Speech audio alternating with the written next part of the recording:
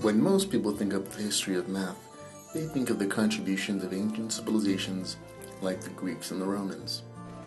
Seems to me that what you folks need is a hero. We're thinking of some other Greeks. These gentlemen are who most people think of when they think of the history of math. And while it's true that Greeks like Socrates and Pythagoras did a lot for mathematics, there are even older civilizations that contributed to mathematics first. Some authors date China's use of accurate measurements of angles and large numbers for astronomy as early as 17,000 BCE and as late as 4,000 BCE, or about the same time as the Egyptians and Babylonians. Archaeological evidence shows simple mathematics on oracle bone script that date back to the Shang dynasty of about 1600 BCE. Surviving mathematical works from this time period show the use of hexagrams, binary numbers, and a fully developed decimal system. The Chinese also understood basic arithmetic, algebra, equations, and negative numbers. Although the Chinese were more focused on arithmetic and advanced algebra for astronomical uses, some authorities also credit China with the development of negative numbers and algebraic geometry.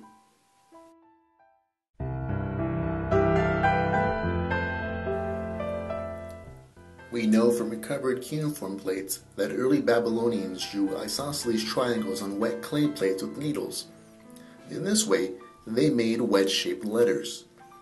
These plates were excavated at the dynasty of King Hammurabi's era, about 1600 BCE. After deciphering the wedge-shaped letters, we know that the Babylonians used a very high system of calculation in commerce and agriculture with a sexagesimal positional system.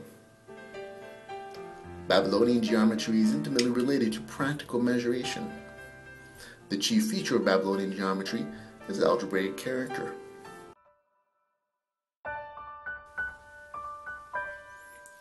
Using a kind of reed, papyrus, Egyptians made paper. From documents dating to about 1650 BCE, we can see how to calculate the fraction and the superficial measurement of farmland in Egypt. The religious texts of the Vedic period provide evidence for the use of large numbers. By about 1200 BCE, there is evidence of the use of numbers as high as 10 to the power of 12. And by the 8th century BCE, India had developed a system to estimate the square root of 2. Another important landmark of the Vedic period was the work of the Sanskrit grammarian Panini, about 520 BCE. His grammar included early uses of Boolean logic and the null operator.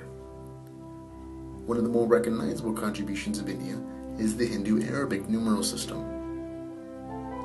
This system is named after the Hindus who may have invented it and after the Arabs who transmitted it to Western Europe. Persian mathematicians have described such a completed Hindu system using positive value or zeros as early as 825 CE.